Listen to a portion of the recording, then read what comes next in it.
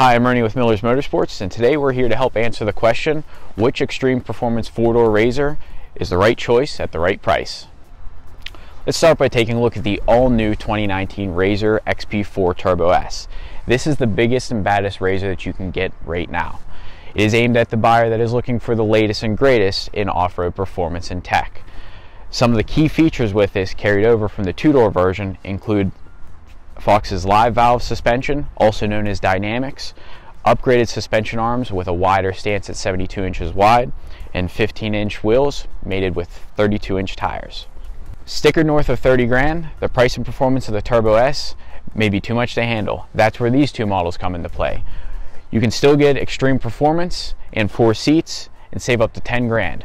For 2019, the XP4 1000 is largely a carryover model. Still features the same 1000cc ProStar twin engine, putting out 110 horsepower. Still also features the proven Walker Evans suspension. What is new this year is a revised front end. We've got a lot of design language pulled from the Turbo S, so we've got a new hood, new front grille, and new lights with LED accents.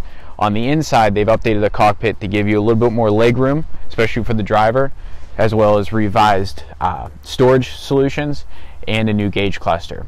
We've got a lot more storage actually. There's storage up top. You have a new lockable center glove box, your standard glove box here, and a new netted section on top. If you're looking for more power than what the 1000 has to offer, you can still go with the XP4 Turbo. This model again is a carryover from last year, does get the revised front end and new cockpit, and it's still putting out 168 horsepower through the turbo specific driveline. If you like a lot of the premium features on the Turbo S, including dynamic suspension and the ride command system, but you're looking to stay within the smaller package and reduce your overall cost, you have several special edition models of both the 4 1000 and the 4 Turbo that can offer those features and still save you thousands over the Turbo S. Another thing to consider is vehicle size. None of these XP4 seaters are very small. With their extended wheelbase, you get plenty of interior space, but that's something you have to contend with on the trail.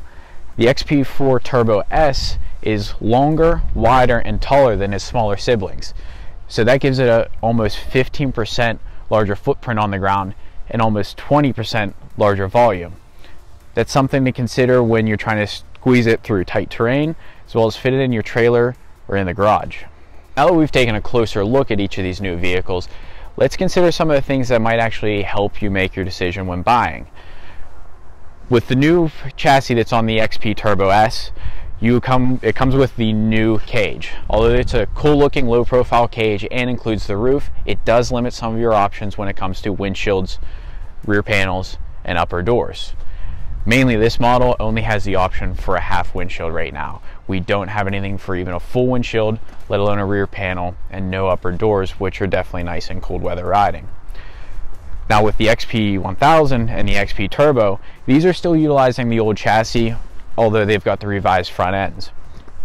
With the old chassis, you have several options for roof style, and type of material, your different windshields, lower doors, upper doors, so you can actually do a full cab on one of these, which you can't do on the XP Turbo S. When it comes to choosing a RZR 4-seater, Polaris gives you plenty of options. You've got the Turbo S that gives you the power and tech, but at a price. You've got the Turbo that gives you the power, and you've got the do-it-all unmatched value of the 1000. Ultimately, the choice is yours on which RZR 4-seater best fits your needs and budget. But really, at the end of the day, you can't go wrong. This is Ernie with Miller's Motorsports, and thank you for watching.